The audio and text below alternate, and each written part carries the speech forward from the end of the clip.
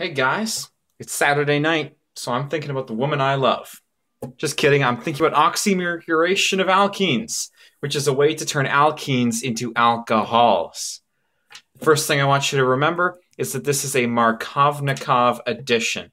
The double bond's going to break open, H goes onto one of the carbons, OH goes onto the other. The OH will be attached to the carbon that is more substituted. Put another way, the carbon that already has more hydrogens gets the hydrogen, and the other one gets the OH. Okay? Let me show you how this happens, because mechanisms make me a very happy man. We have this double bond, the second bond of which, the pi bond, is the weakest and is most susceptible to attack something delta plus, like a mercury.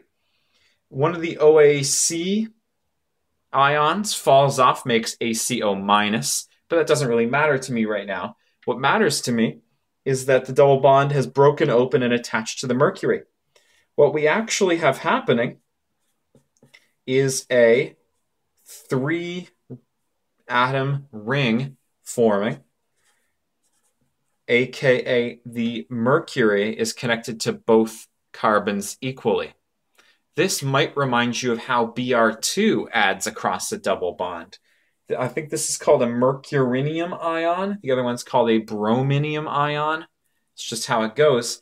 Long story short, it's a triangle intermediate. That should help you to remember what happens. In any case, what happens next is that we do this particular reaction with water around, and the water will backside attack one of these carbons.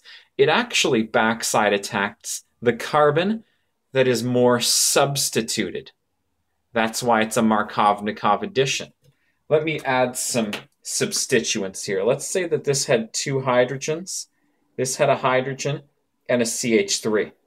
This carbon is more substituted, like it's a secondary carbon, whereas this is just a primary carbon. It's only connected to one other.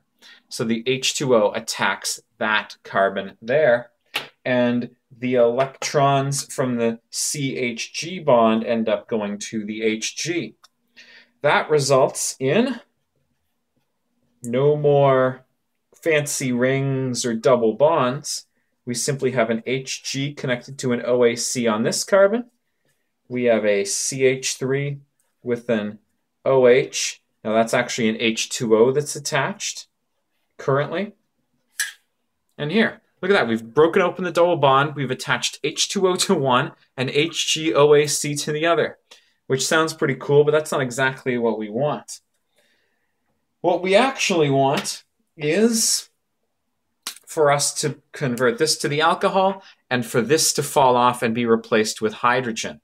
And the ticket to make that happen is NABH4, a strong reducing agent. It breaks the HGOAC off, replaces it with a hydrogen, and it helps remove this hydrogen as well. So you end up with this CH3, OH, and H. So again, we removed one of the H's from here, and we replaced the HGOAC with a hydrogen. Yeah, NABH4 rocks my world that way.